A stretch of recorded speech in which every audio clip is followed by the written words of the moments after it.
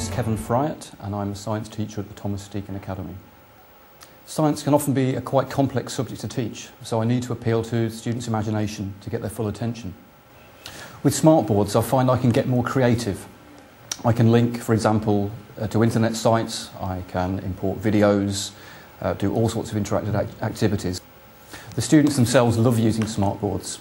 It encourages them to become more independent learners and show the rest of the class what they can do. For starters and plenaries, it's absolutely amazing. I've been teaching using ICT for a number of years now, and I find that smartboards are now totally integrated into the way I teach. They're intuitive to use, but they're so rich with all the things that they can do.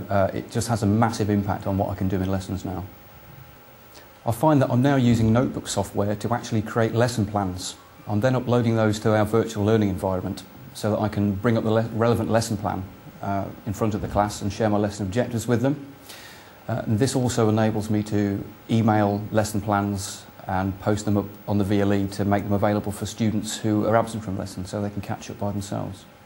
The kids enjoy the lessons because of the interactive nature of the smartboards. Kids who enjoy themselves learn better.